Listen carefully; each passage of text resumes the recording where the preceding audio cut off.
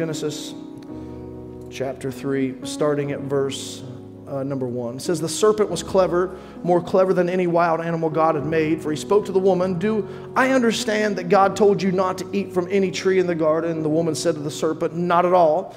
We can eat from the trees in the garden. It's only about the tree in the middle of the garden that God said, don't eat from it, don't even touch it, or you'll die. Verse 4, the serpent told the woman, you won't die, for God knows that that moment you eat from that tree, you'll see what's really going on, and you'll be just like God, knowing everything, ranging all the way from good to evil. For when the woman saw that the tree looked like good eating and realized what she would get out of it, that she would know everything, she took and ate the fruit and then gave some to her husband, and he also ate.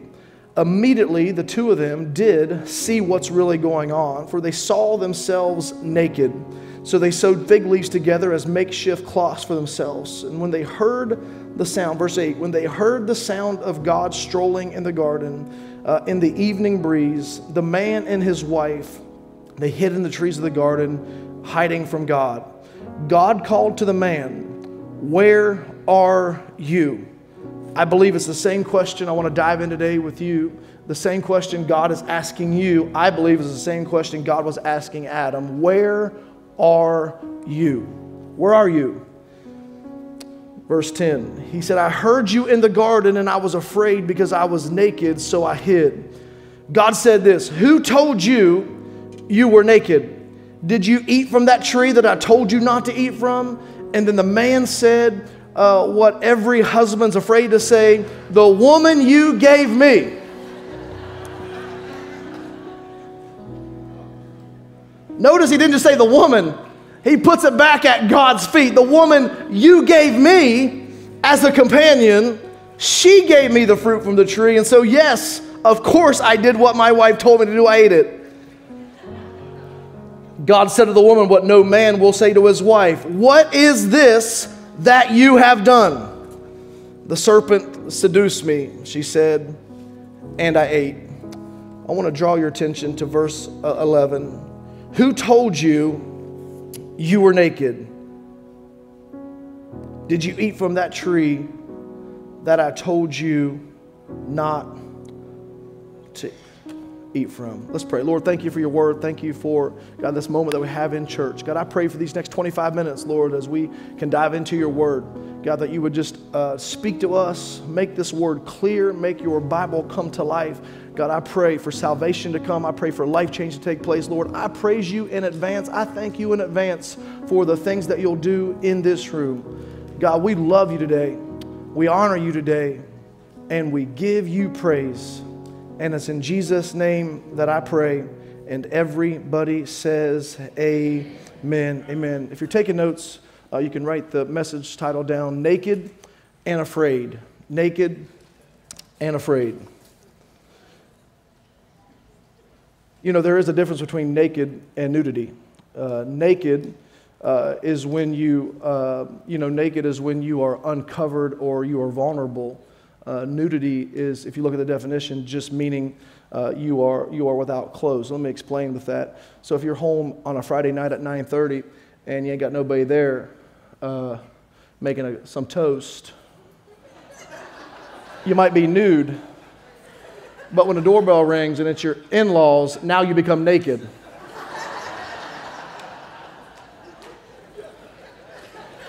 Just let that settle for just a second.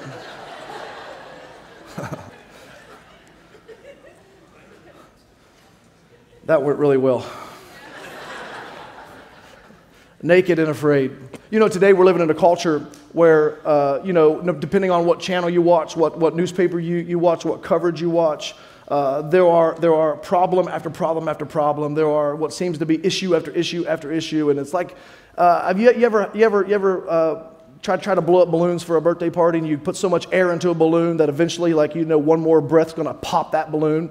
Like, that's almost what I feel like is happening in our world today. That we've put so much pressure on society, so much pressure on culture that it seems like it's ready to pop at any given moment. And if you're not careful, you'll take the stance, and what they want us to take the stance on is we have a government problem. Our problem's not the government. Our problem's not the president. Our problem's not the Senate. Like, we don't have a governmental problem, which we could debate on that. But the problem that we have today is a sin problem. Like, we don't have a racial problem in today. There is racism, but racism was birthed out of a sin problem. And we have a sin issue, and we have a problem that everybody here, we all are under the same place today, really prescribed with the same disease, so to speak, a sin issue, a sin problem, but we all have access to the solution today, which is Jesus Christ and His shed blood, somebody, come on. And so no matter what the problem of sin is, there's an answer found in God, found in Jesus Christ the Son, and found in His holy word. And so today, this is not a fake news sermon. This is not an old news sermon. This is a real news, good news gospel message about a man named Jesus who knew no sin, but became sin, not only took sin, went to the grave, conquered death, hell, and the grave, so that people today in 2021 could confess their sin and forever live in eternity with Jesus Christ. This is a good message today.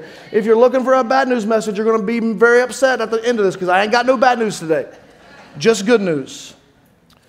And so you got to be careful what you listen to, because what you listen to will dictate where you walk. Like, there was an old saying, an old adage when I grew up, my mom and dad and my teachers in school would say, sticks and stones may break your bones, but words will never hurt you. Is there anything more wrong and off base than that statement? Like, I've had a lot of words hurt me more than a broken arm has hurt me. And so, like, there are words, right? Like, the words have the potential to shape you. They have the potential to change you. They have the potential to elevate you, to push you, to draw you, or words have the potential to rip you apart. Like, have you ever tried to get something, you let something go and you wish you could get it back? Like, once you speak it, like, you can chase it forever, but you ain't never getting it back. That's why I love typing in my phone, because I can type words that I can always hit the backspace on. But words, they're powerful. Words, man, words have the potential to build confidence in your children, or they can completely destroy your children. Wives, you can either edify your husband and build your husband, or your words can destroy your husband. Husbands, your words can build up your wife and encourage your wife, or they can destroy your wife. There is power in words, and in a culture today, words are just thrown around, right? We just throw words around like they just throw them around like biscuits at Cracker Barrel, like we just throw them out there. But words are dangerous, and words carry weight, and words have the potential to wound. Like there are so much power in the words. I say we let Jesus' words build us. I say you let Jesus' word shape you. I say you let the Bible tell you who you are. I say you let God's word fill you. I say you let God's word build up your faith. I say you put the God's word and develop trust. I say you let God's word be foundation. If you're going to let any type of word shape you, why don't you let God's word shape you? Have you ever done something stupid before? How many people, let's just see a show of hands. How many people have never done something stupid before in your life? 100% class participation. Every one of us have done something stupid in our life. How many people before you got to church today at 10:30 have done something stupid? There we go. Yeah, beautiful, isn't it? The fact is, the Bible says we all have sinned and fallen short of the glory of God. So there's a sin problem in the world, but there's also a solution called the grace of God and the blood of Jesus. And so, why is it, what I've noticed, I've raised 3 kids, helped raise 3 kids, and now I looking at my children and how they act, I know what a blessing I was to my mom and dad as they were raising me. But maybe you can relate today. Why is it that when your mom and dad says don't do this, the moment they gone, we doing it? Like it's almost ingrained in our nature. Like, hey, don't do this, Zion. Okay, Dad. I leave the room for 30 seconds and he's hanging from the ceiling fan in the living room. Why? Because it's in our DNA, like to do the thing we're not supposed to do. And what I found out about my parents now raising kids, they didn't say for me not to do it because they didn't want me to have fun. They told me, hey, don't do this because I'm trying to protect you because I know the consequence or the result of what you're about ready to get into. And if you're not careful, we'll treat the Bible the same way, that all of a sudden we'll view the Bible as some rule book where it takes the fun out of our whole entire life. That's not God's version of his life he wants for us. Like, God didn't write this manual called the Bible so that Christian people following after him, taking up our cross daily, being miserable. No, that's not God's plan. Like, God's plan, that is not a rule book, it's a roadmap. Like, this is a book cover to cover of a love story all about how Christian people are to live like Christian people. It's not a book saying, don't smile, don't come to church and be happy, don't run in church, don't clap in church. This thing is a roadmap designed for you and I to read it and not understand it, but actually read Bible stories like David and Goliath and gain a revelation that, wait a minute, what giants do I have in my life if I just pick up a stone of faith and hurl it at the giant? And all of a sudden, these words, these Bible stories that we read as a child, all of a sudden come to life in our spirit. But if you're not careful, you'll think that, man, once you're a Christian, it ain't no fun. I refuse to let the world have more fun than church people do. Like, I refuse to get more excited. I was in bed last night at 8:45. I didn't even watch the Gonzaga game. Why? Because I knew I was going to have way more fun in this room than I was in my living room. And I refuse to yell louder about a round ball than I do about Jesus Christ. I say we have fun in church. When did we buy into the fact that once you serve Jesus and become a Christian, you become irrelevant? When did Christian people become irrelevant? Like, we're not dorky people. Most of us. Right? Like, we're not weird people. Most of us. There are some weird people, but we're not irrelevant. Like, we got the power of Jesus in us. Like, we're heaven bound. We're grace filled. Like, all of a sudden, because we serve Jesus, we can no longer have fun. No, Jesus doesn't take the fun away from us. Jesus brings the fun to the party. And so be careful what you listen to. I just refuse, like, as a pastor, I refuse not to show up and have a good time in church. Like this, I refused to walk by Belk yesterday and find this for $42 and not buy it and wear it to church. I said, give me that sucker, I'm wearing it tomorrow.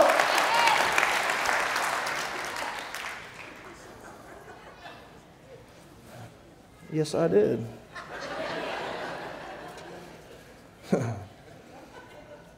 Look down to your right, look down to your left. Everybody you just laid eyes on, look up here at this man in a pink jacket. Every single one of us are in the same position today. You didn't lay eyes on one person in this room that hasn't sinned or did something that they're not ashamed of.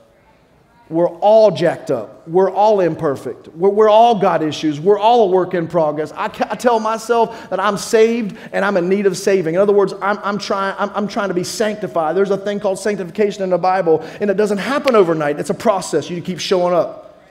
You keep coming to church. You keep reading His Word. And the danger is you think that you're on the outside because you got sin, but that's the beauty of the gospel. That's the message of hope that we have today. That like Jesus came out of the grave, you can come out of the grave too, spiritually speaking. And the enemy, he loves to attack people in their minds. You ever just felt like you got this weak moment, there's a thorn in your flesh like the Apostle Paul talked about. Like you got this one thing that the enemy always comes and attacks you on. Like he's real good at getting you to, and you know it's him because he always speaks in half-truths. But you know what a half-truth is? It's a lie. Like if it's half-truth, it must be half of a lie. And so it's good to know that, man, when the devil's speaking, write this down. If the devil's speaking, the devil's lying. The only thing he wants from you, it is not to better your life. The enemy, Satan, all he wants for you is to steal, to kill, and to destroy. If he's speaking, he's lying. The Bible says he's the father of lies. That means he couldn't tell the truth if he had to. And he'll do these things. He'll get you to compromise, little compromises. You're finally get saved. You're in church and you're following after Jesus. You're committed to come back Sunday next week. Going to have an after party. It's going to be amazing. And all of a sudden on Monday, he gets you to go back to that thing that God set you free from him. So maybe you go to that wrong website. Just one time, ain't nobody going to see. Just try it. And all of a sudden, well, maybe you just do it again on Tuesday and then just talk to this person on Wednesday. And all of a sudden, just little compromises. Because after all, the devil said, ain't nobody going to find out about it. Just between me and you. And it'll feel good, right? Because, isn't it human nature to want what you can't have? And the devil always tries to sell you on what you think you need. But when you get to what you think you need, you realize you didn't really need it to begin with. And so he sells you on to say, man, this will make you happy. Just get that up. Yeah, this will make you happy. Do this will make you feel good. And before you know it, little step after little step after little compromise, you're so far off center. And then the tempter that got you to be over here in the first place now takes the posture of an accuser and comes over on this side and says, see, I told you weren't really saved. I told you weren't really changed. I told you didn't have it all figured out. You called yourself a Christian. You call yourself a Jesus follower. If you really love Jesus, you wouldn't be doing the things you are doing. And the person that got you into temptation will take on the posture of the accuser and then put on this coat of shame and guilt and condemnation, which is what we find in Genesis chapter 3. Because the devil slew this, comes in and says, did God really say you couldn't eat from the trees in the garden? She said, no, he just said I couldn't eat from one of the trees in the middle of the garden. I got a picture. There's all types of trees in the garden with all types of luscious fruit. Why is it that the enemy would attack Eve in her mind? And why would Eve want what she knew she couldn't have when everything around her she could have? Because the devil always tempts you with the one thing that God said you can't have.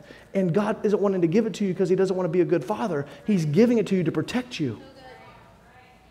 But the devil always comes in and tempts you with what you think you really need. Write this down. I have to make sure in my life that God's voice is louder than the enemy's. Because what you are full of is what you will be led by. And some of you have been told that you're full of a lot of things. But I tell you, what you're full of is what you'll be led by. So if all you're allowing in your mind is fear, you're going to make every decision based off of fear.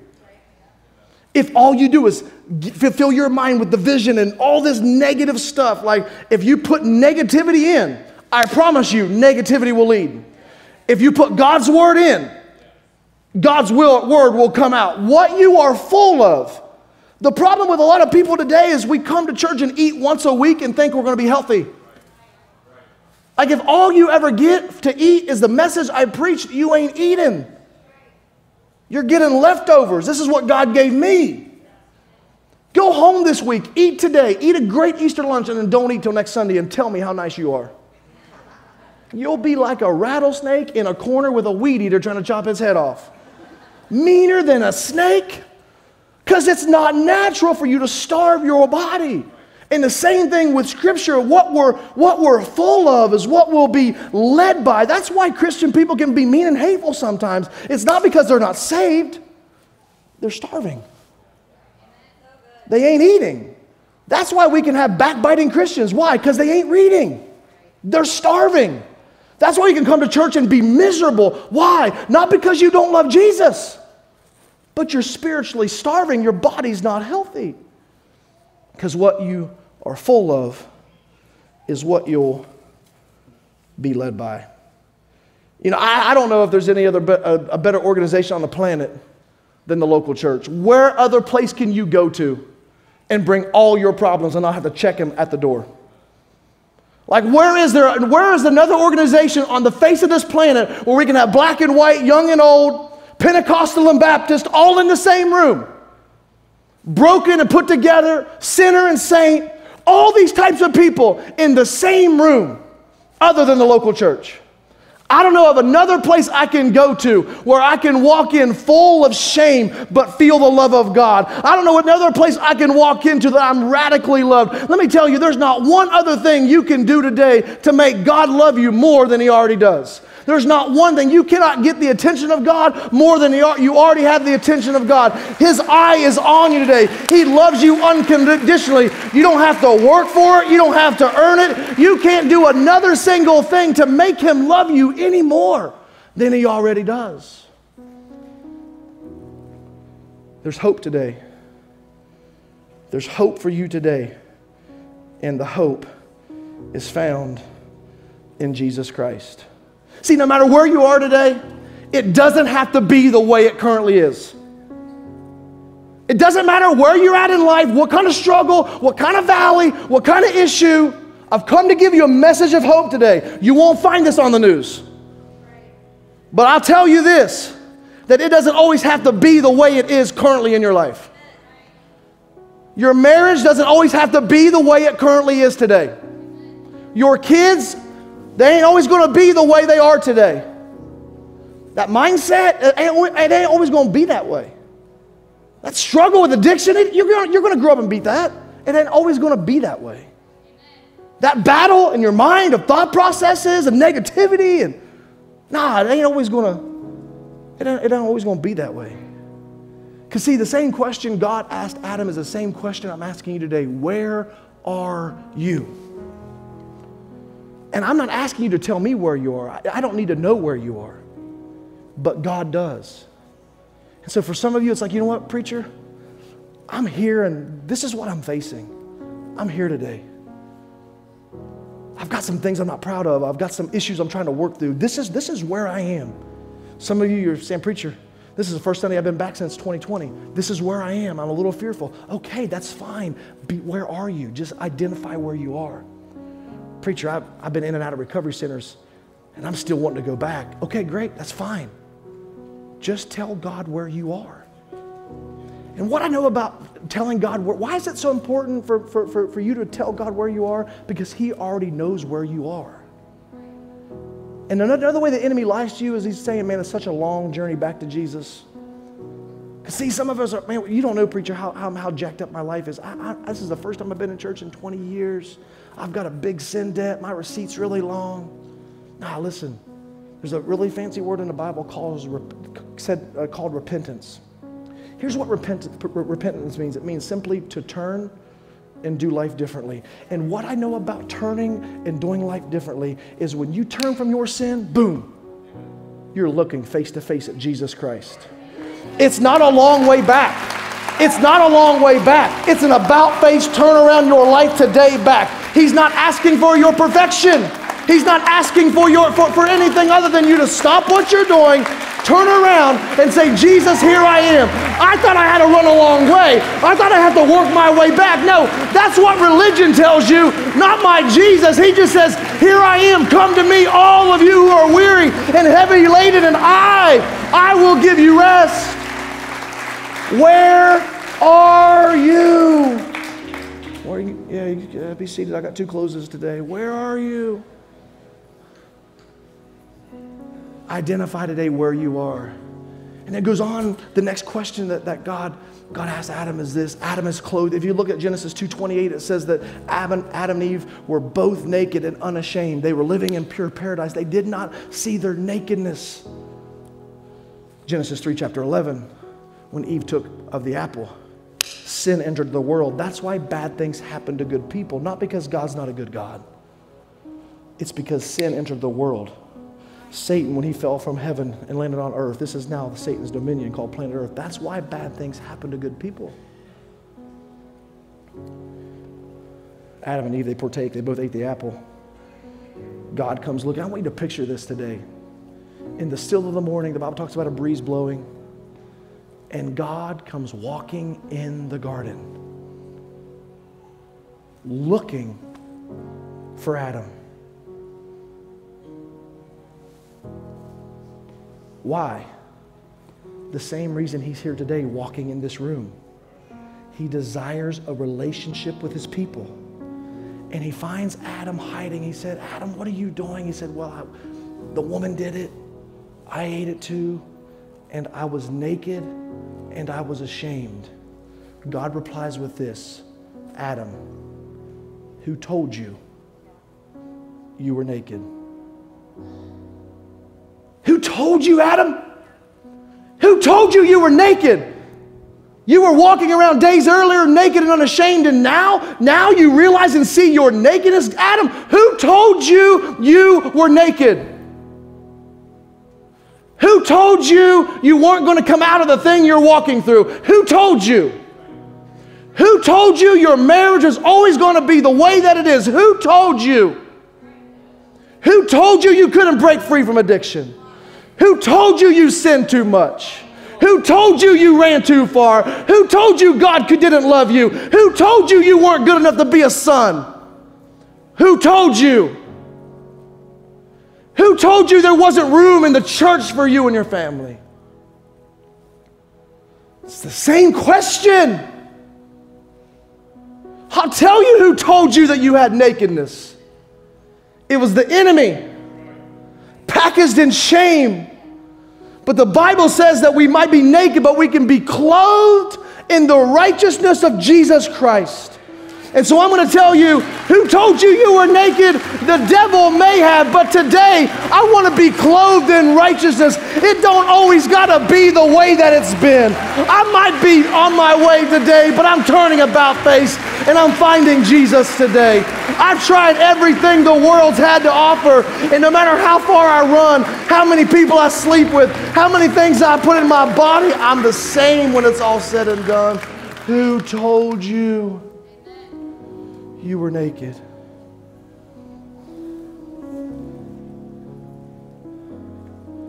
Who told you? Who told you that you had to work your way back to Jesus? I'll tell you, that's a bold-faced lie. Today, Jesus is here, and this is his posture. Just saying, turn around, son. Turn around, ma'am. Fall into my arms, and let's walk this thing called faith out together. Where are you? I'll tell you where you are. You're one turn around from a life that some of you never knew existed. Hey, you made it. So great that you watched the complete video. Obviously, the message spoke to you. Here's what you can do. A few things that would help me out, help our church out, and ultimately, I believe, help you out. Let us know what you're dealing with. Let us know what decision you made. Let us know how this message helped you. Man, there's nothing like receiving a message, but there's also nothing more freeing from your standpoint than sharing your testimony. The Bible says that we overcome the enemy by the blood of the Lamb and by the word of our testimony. Do me a favor, message us, get on our Facebook page, follow us on social media, and if you live in our region, if you live in driving distance, we would love to have you come join us on the weekend. Check our Facebook out, check our website out for service times. I would love to meet you in person. And until next week, or until the next message that you watch on our channel, do me a favor, subscribe, hit that subscribe button. You'll stay up to date with all the new content that we're releasing. We're constantly placing and putting new content out on our page. Do us a favor, get connected. Don't wander through life alone. Ministry, community, faith, it's not meant to be done alone. It's meant to be done together. Thank you for joining us, and I can't wait to see you soon right here at the Warehouse Church. God bless you.